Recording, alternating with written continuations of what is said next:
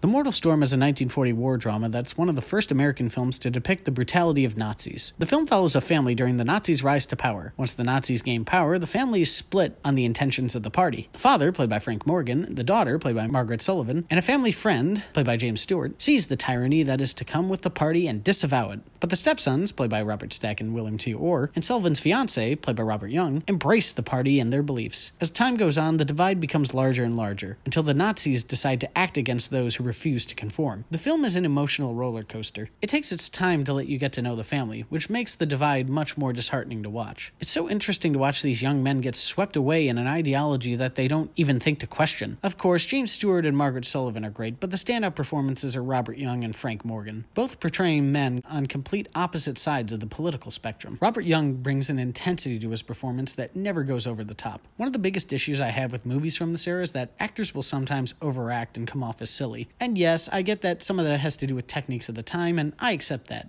But here, Young doesn't overact, so his villainous performance is more believable and threatening. You can feel that he believes in every word he says, and that if you try to cross him, not only will he make you pay, but he'll enjoy doing so in the process. This makes Frank Morgan's performances stand out even more in comparison. Morgan plays a professor at a university. When the party tells him to teach their science, he refuses. The amount of abuse and despair this man goes through is hard to watch. You realize he's standing up for what he believes, and he's too proud to give in to their demands. You admire and sympathize with him, but you also know it's only a matter of time before the party is tired with dealing with his disrespect. I'll also say that I really like the sets in this movie. Yes, they're obviously fake, but that's actually part of the appeal for me. The fakeness almost gives off that old-timey look, which I love so much. I also have to highlight Frank Borzage's direction. I'll admit that I'm not the biggest fan of his work, but the stuff I like, I really like. I think he does a stellar job with the staging of his actors and getting dynamic performances from everyone. This was actually a really popular film when it came out, but I hadn't heard about it until recently. And from talking to other film aficionados, I wasn't alone. It was strange to me that a film that was so popular and powerful back then has been forgotten by modern viewers. It's a time capsule of the past that still has meaning for our society's future.